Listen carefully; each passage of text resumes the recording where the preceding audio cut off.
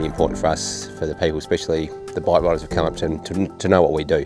So the whole goal of it is, we enjoyed the bike ride, and that was a personal challenge, but the fundraising and everything that went with it was all about where we ended up this weekend.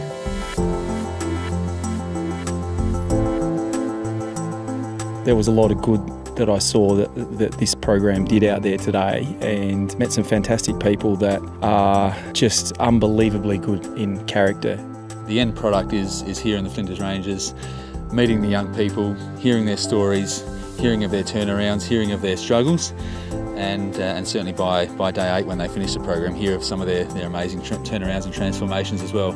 I've just been astounded by what I've seen, not only seeing the kids out there and their changes, but also seeing the infrastructure that's behind it and the professionalism behind it, and the thought that goes into making a difference to these kids and potentially improving their lives. 2, 1.